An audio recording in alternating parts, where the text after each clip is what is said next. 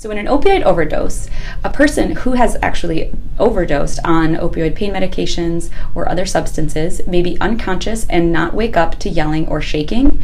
They may be very limp in their arms and legs. They'll have pale or clammy skin. They'll have bluish lips and fingernails. They may not be breathing at all or breathing very slowly.